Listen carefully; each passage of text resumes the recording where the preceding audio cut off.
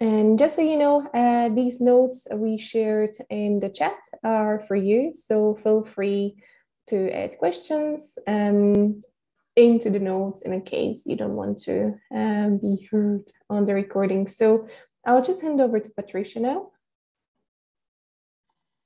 Yeah, and I actually just at this point highlight that we at the DCC now have a code of conduct for events that you can find on our homepage. It's basically, you know, that you should behave respectful and inclusive. And yeah, I think it's the main summary is be nice to each other. But if there are any issues, you can pick them up with Magdalena and myself afterwards. I think we had our colleague Thordis as a third person, but she has left the DCC, so we need to figure out which colleague will put things up there if you don't, if you aren't comfortable to talk to or pick things up with Magdalena and myself afterwards. So note to self, add another colleague in there. But yeah, that's just a regular reminder that these are friendly calls. I think that's it. Okay, thanks, Patricia. So the goal of today's demo session is, although we will not provide Google Analytics technical support nor detailed training, we have enabled this functionality and we'll use this demo session to demonstrate where you can add the tracker code, how to set this up, and some broad overview of what you can find from Google Analytics. So I don't know how experienced users we have here, but I can just hand over to Patricia.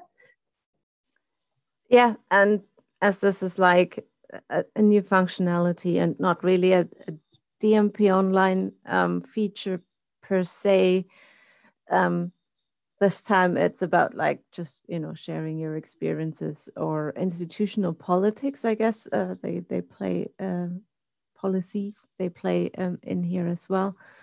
So it would just be interesting to understand if, you know, Google Analytics is a tool that you use regularly, if this is, for example, what you use to get an understanding of how your institutional web pages are used, or if your institution uses something else there because there's a policy that keeps you from using Google Analytics. I guess it's just like a bit of a, yeah, getting a feel for that, and you can put that in the notes or in the chat if you are using Google Analytics for something else already, or if this would be, you know, the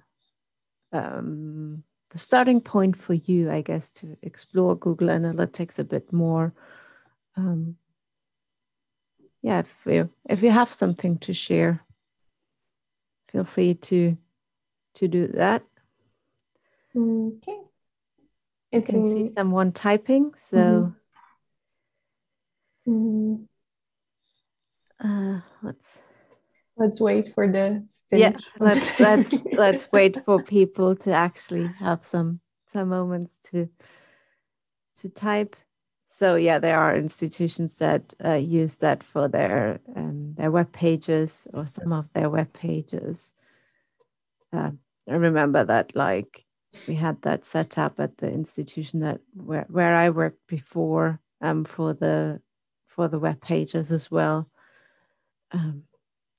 Although I have to admit, I never did like I never had the time to do a strategic analysis on the data that I got out of Google Analytics for that, and improve based on that. I think we had the the regular issue that I don't know how other institutions see that, but that the institutional web pages are a nightmare to navigate. And actually the way people get to your information is they put it in Google with the institution and then end up on the correct page. I think that was the main takeaway there. Yeah. Okay, so you've got Google Analytics set up for some of the pages. That's good. And I guess then I'll hand back to Magdalena, who's just going to show you how you plug in DMPonline into your analytics. Okay, thank you, Patricia. So I'll try to share my screen in a way that I can swap around different screens. So I hope I will select the correct setting. I think the best one will be actually, which one? Google Chrome, Firefox, Preview. And let me try with the Firefox. I don't want to like overburden you with my desktop because I have too many things there, but if you can see the right thing, that's what matters. Can you just confirm what you can see now? I can see the browser tab that is on the Google Analytics page. Fantastic. And I think this should be an incognito window as well, but I'll just start a new incognito window here. So we have a blank page.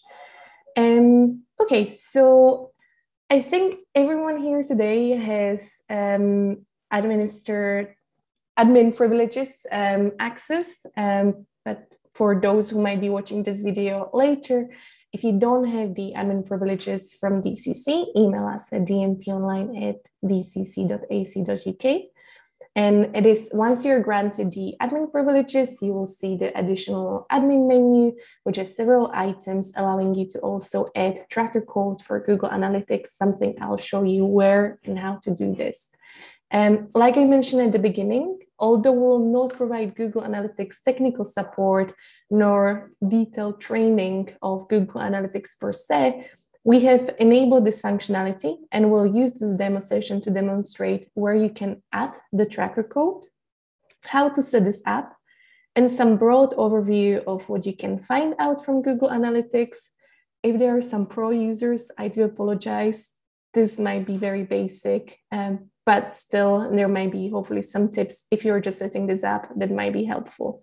There are plenty of resources online where you can learn more about Google Analytics in detail, go through online training, start customizing the dashboards and understand the data. And also at the end of this demo session, I will share some links with you so you know where to start if you want to go into more detail of this. So in today's demo session, we'll cover the following topics. What is Google Analytics? We'll also then continue with, I'll show you very briefly how Google Analytics basic setup works, insert the tracking code into DMPonline. We'll also check whether our code works.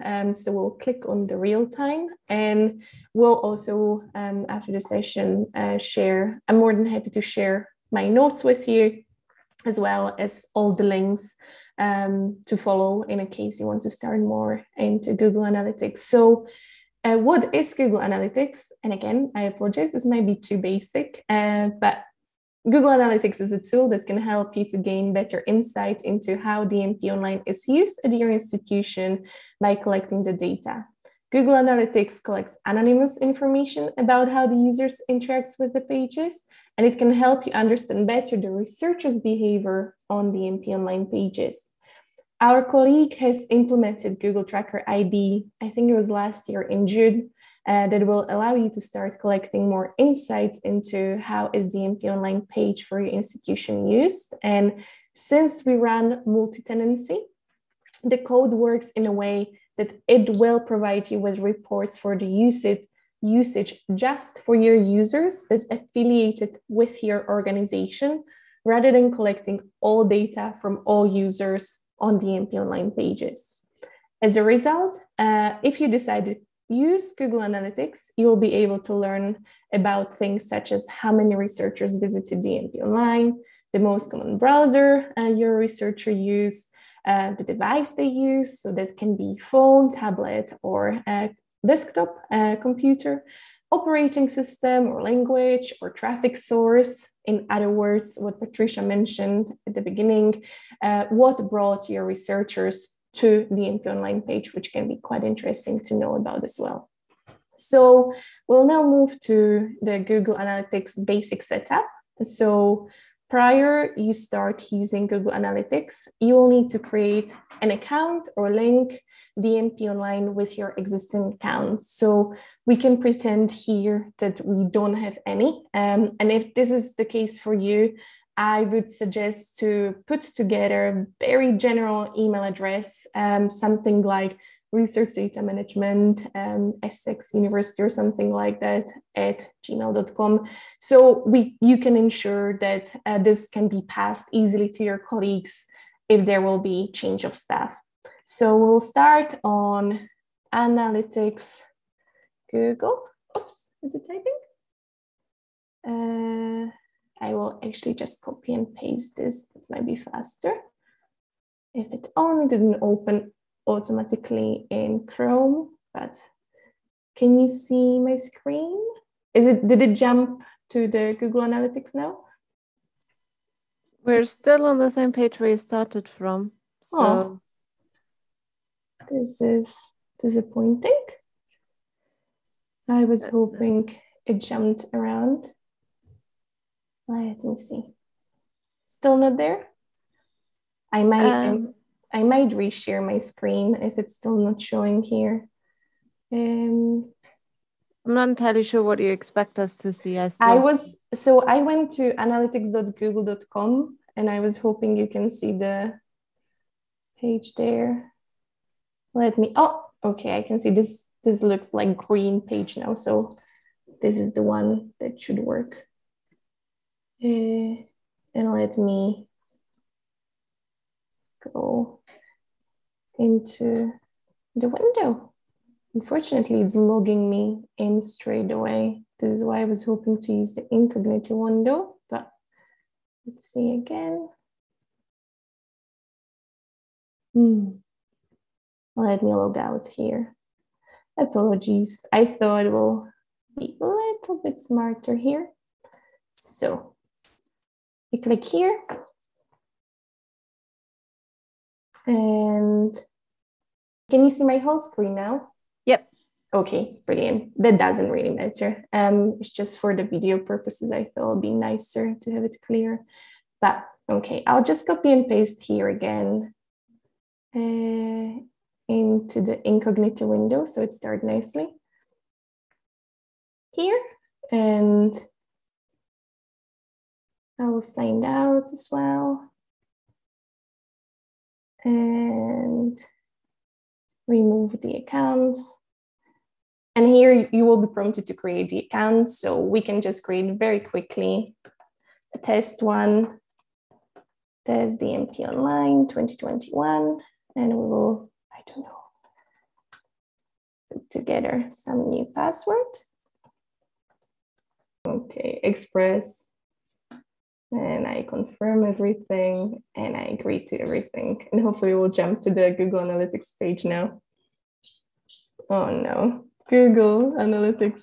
I don't understand what's going on here. Oh, brilliant. We are on the right page now. So after you create your account, it should jump straight into this page. And here you will need to click on Start Measuring.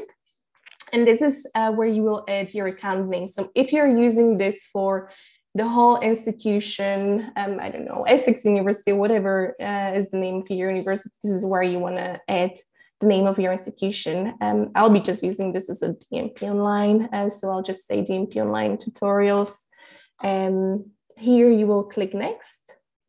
And this is where you can add more pages to be tracked. So in our case, this will be DMPonline. So again, you can either create name or maybe for easier tracking purposes, it might be just that you'll copy and paste the website. So what I'm going to do here, I'll just copy the website so I know it's DMPonline. And what I found out when I was testing this previously, and we'll need to update this on the GitHub board pages as well, that you will now need to click here on the show advanced options and click here on create a universal analytics property. This is because Google Analytics has upgraded to something called Google Analytics 4, and they're putting together a new tracking, I think they call it measurement ID, which will not work with Google Analytics we have in DMPonline. So this is the extra step you need to take. So click here. Here is where you will add the DMPonline page. So if you're having customized pages for DMPonline, this is where you will be adding your customized page. Otherwise, it might be just this one. And you don't want to create the Google Analytics 4 and universal analytics property. Again, if you take this code will not work.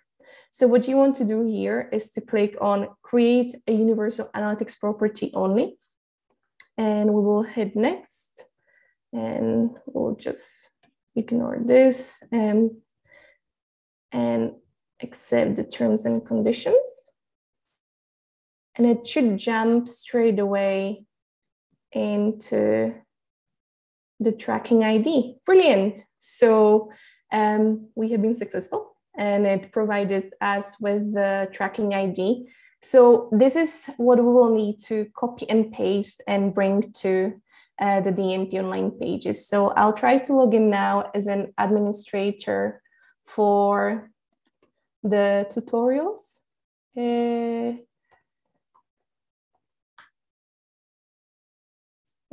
let me try to log in somewhere where I might be already logged in. Too many windows here, for which I apologize.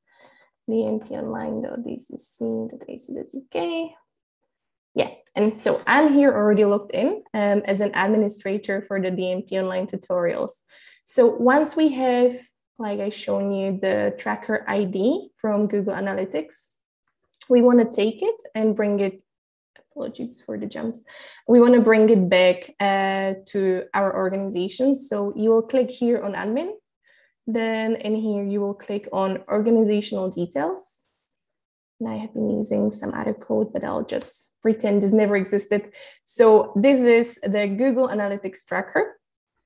I'll just insert what we, copied, which we didn't copy properly. So I'll just go back into the window, which unfortunately is going too low. So let me go here. And where is my correct window? Sorry, this is what happens when I have too many windows now opened. Brilliant. So this is my tracker code.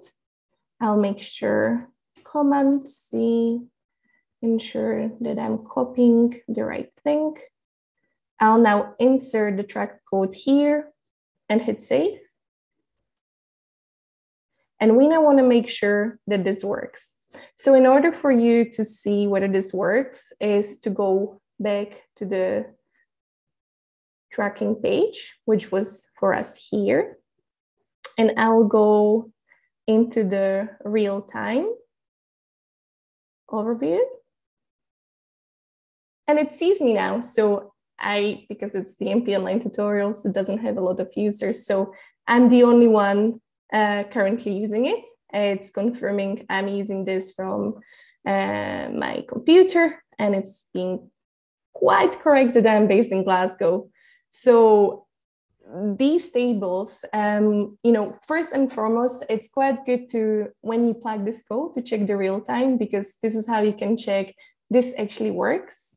These statistics will become much more interesting over time. So the more data you have, the more interesting things you will find out. But there are the real times data, and then you have more information about the audience. So that are your users, where are they based, for example, what do they use to get to your pages, and some behavior on their website. So again, more information can be found and how you can customize these dashboards in links, which we'll be sharing with you. Let me just go back into my notes so I know where to continue, because I do apologize, I didn't memorize everything I wanted to share with you. Yeah, so we did check the real time, and we'll share these links with you. So there is more information on GitHub board, and then also Google Analytics, like I mentioned, put quite good tutorials together. So there is a short instruction, but also a whole course for the beginners. I think altogether it's like 3 hours, but it might be worth going through. And there are more free analytics Google courses for you in case you want to start becoming more advanced. But this is all for me. I'll stop sharing my screen, and I apologize for all my windows.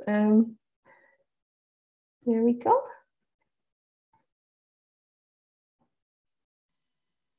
Thank you. Brilliant. I think that is a useful thing, because there's a lot to click through, and figuring out where exactly you need to click to make things work. So I think that's really useful to have recorded. Okay. Are we gonna use Google Analytics to get an idea of the usage of DMPonline across the institutions? That's a good question. I'm not entirely sure if we actually can do a super admin one. Can we?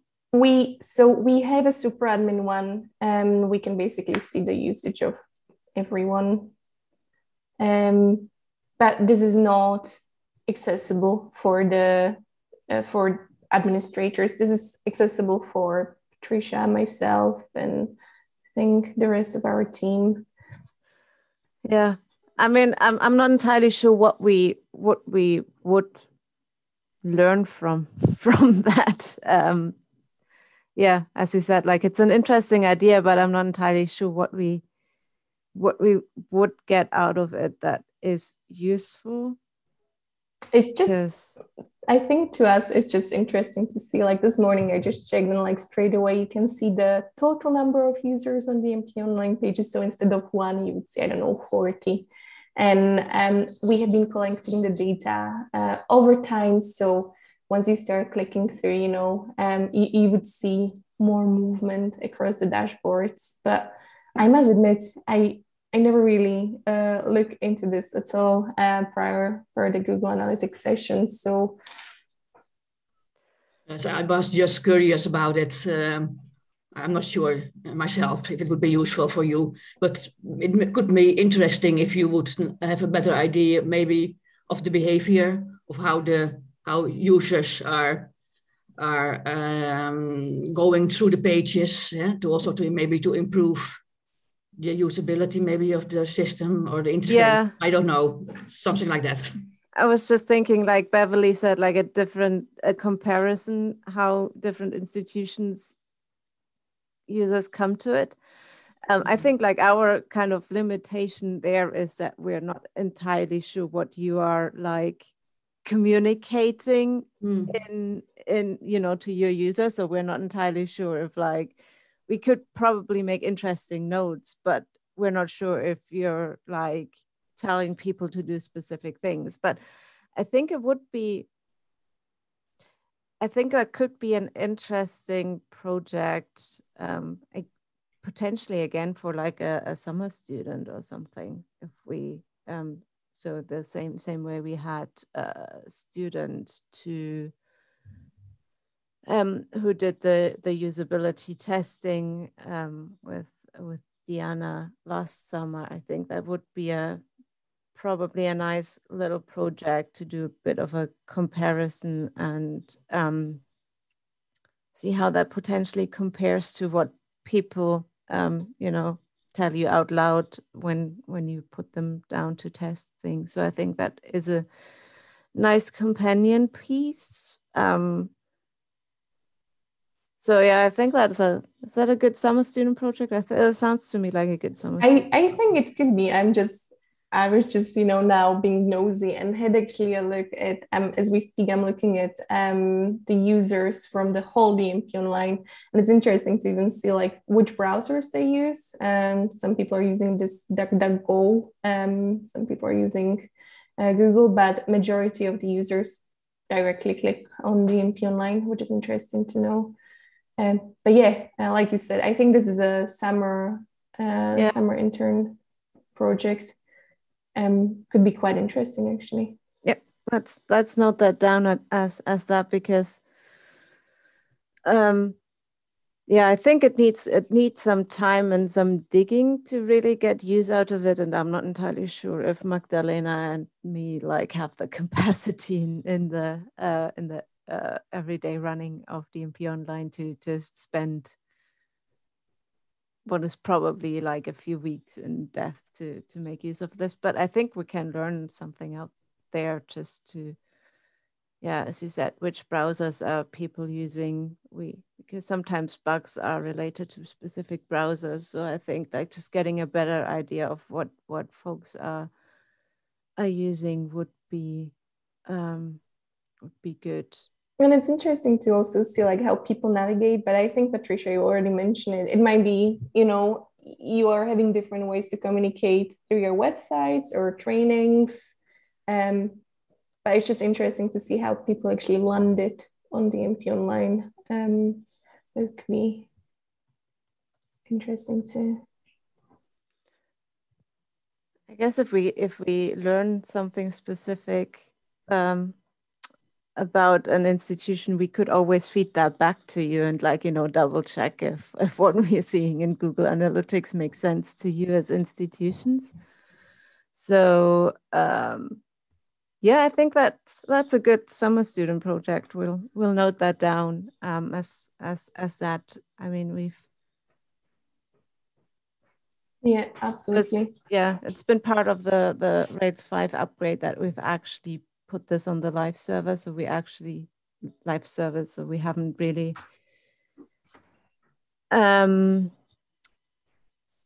we've only had this for a few weeks. But I think when we have like a bit of long-term data and someone to give this a dedicated look.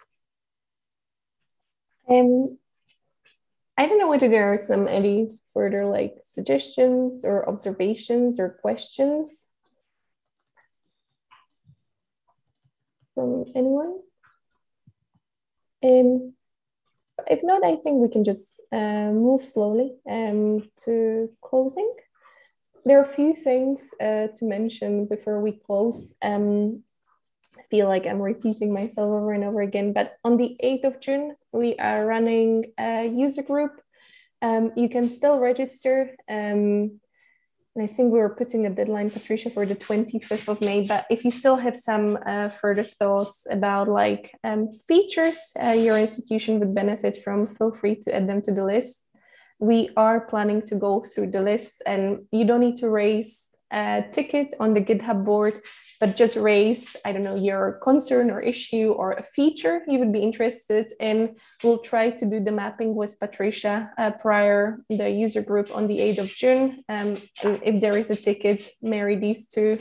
And on the day, we hope to have some community voting on the features. So this is a good opportunity to bring some issues forward and have more space to discuss them. So it's on the 8th of June to register. And I'll just copy the link with you in the chat. And hopefully most of you are already following us on the social media, but if not, join us on Twitter and LinkedIn and subscribe to our monthly newsletter. And we have actually a demo session YouTube playlist with all the previous sessions. So have a look in case you missed anything. If you have any feedback, feel free to add it to our notes. And if not, thanks to everyone for joining today. I hope you learned something. Thanks to Patricia for running the session with me. And we hope to see you on the 8th of June. Thank you, Magdalena, for putting all the work in. Thank you very much. It was a lot of time and effort that went into getting to grips. Thank you very much. Have a lovely day. Thank you, everyone. Thank you. Goodbye.